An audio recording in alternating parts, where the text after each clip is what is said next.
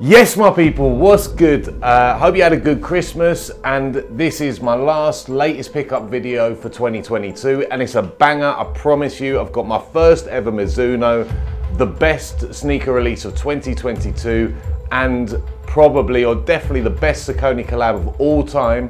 So stick around, let me know what you think. Let's go. Okay, so up first is the Saucony Shadow 5000 by Extra Butter for the people.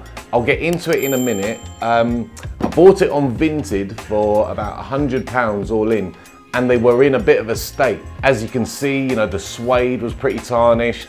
The leather around the toe box needed like repainting, the midsole needed repainting. I took them down to a good friend of mine, Vinny, at SNEAKERPHARM in Manchester, probably the best sneaker cleaner restorer. Took them to him to see what he could do, so let's cut to that quickly.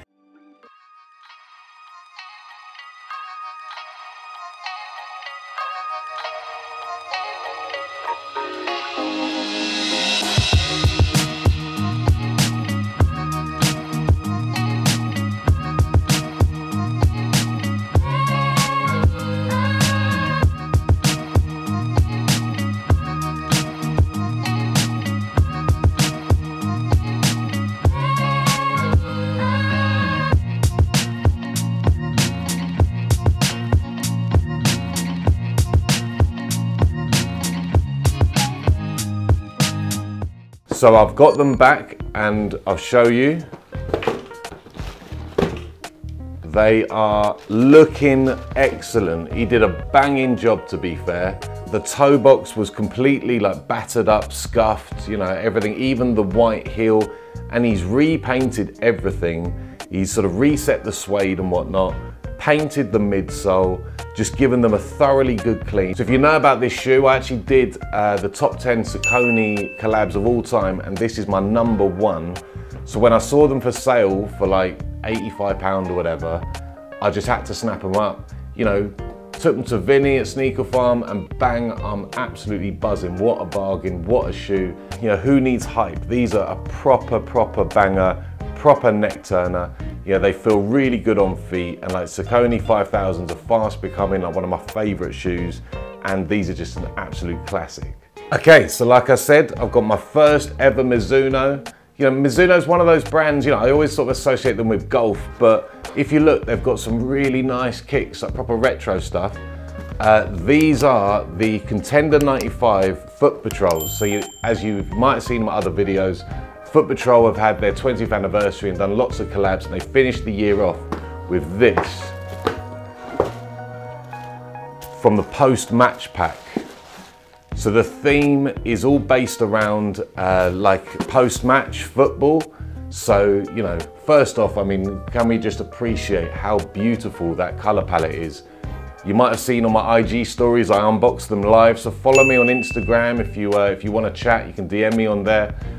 But yes, I unboxed them and everyone was talking about swapping out the laces because it came with grey laces, swap them to teal, which, you know, gives it that extra pop. So it's the post-match pack. They came with a jersey that's actually inspired by the Mizuno Florentine kit from the 2000s, I think. So you've got like football boot leather, IRONGATE suede, really beautiful like co-branding on the tongue and on the heels. You know, those pops of teals, they're just deadly stealthy. I can't wait to get a comment on these because I don't see anyone rocking like some banging Mizunos. Yeah, and they released earlier this month, December, and I got them all in for £140, which I think's all right. Give it a couple of years, no one's gonna know what this is, even now. So yeah, I'm really happy with these. My first Mizunos, and there's gonna be plenty more, I assure you.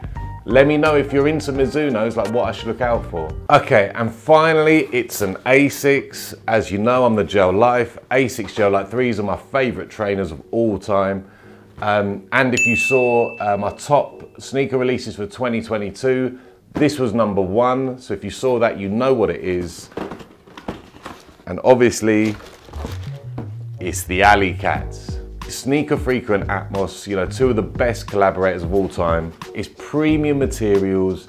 It's got all these beautiful little details, which I'll get into, but that colorway is just beautiful. Always love a tab pull on a trainer. you know, this purple grey, like the branding on the split tongue. It's the little details that really make it. So you actually get metal eyelets, that plastic lattice under the stripes is really nice, like this horsey sort of suede on the side panels, proper premium pigskin on the toe box and on the heel counter.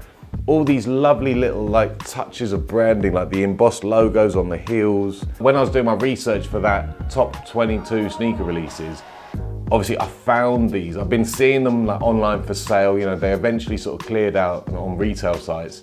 But I actually found a pair in a UK 9, which isn't my size, but I think all in I paid about £150. So I thought, sod it, I'll give it a go. I can always send them back.